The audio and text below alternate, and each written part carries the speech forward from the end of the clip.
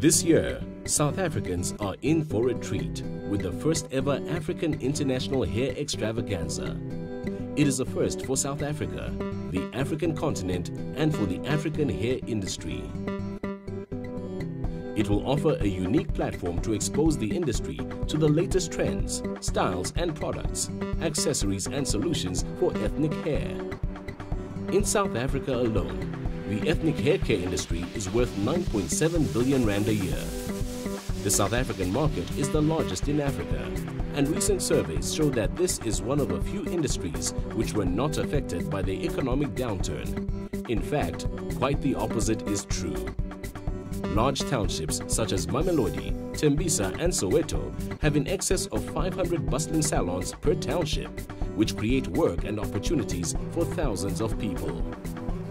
The dynamic growth in South Africa's hair care market shows that this market for both the professional and the consumer is growing in double digits, and that this strong growth is merely the tip of the iceberg. Consumers of ethnic hair care products are forcing change on the formulation of products, the distribution, marketing channels, and advertising. 43% of all hair care sales in South Africa are generated by the ethnic category, with the strongest demand at 60% for hair relaxants and hair conditioners, and 58% for upmarket salon hair care.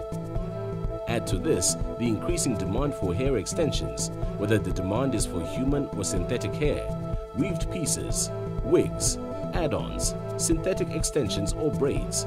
The average price can range between 5 Rand and 8,000 Rand per extension. No platform currently exists for the regulation, control and standardization of guidelines for practitioners and for the industry in Africa. The formation of the African International Hair Extravaganza has created a platform which can now serve as the official mouthpiece for the ethnic hair industry in Africa. The goal is to position and uplift the industry as a whole, and this initiative has the full support of government. This platform for both the African ethnic hair industry and its consumers not only creates the opportunity to discuss, connect, educate and display their brands and talent, but also show the role which this industry plays in strategic areas such as job creation and poverty alleviation. It creates an opportunity to discuss challenges facing the industry. It allows for expansion of respective hair brands on the continent. It creates further expansion in African trade opportunities and allows for skills transfer. Further to this, it empowers and acknowledges hair care practitioners and salons in disadvantaged communities across Africa. This platform will aim to educate, inform and innovate both consumers and the industry as a whole. Visitors to the expo will also have access to spectacular bargains.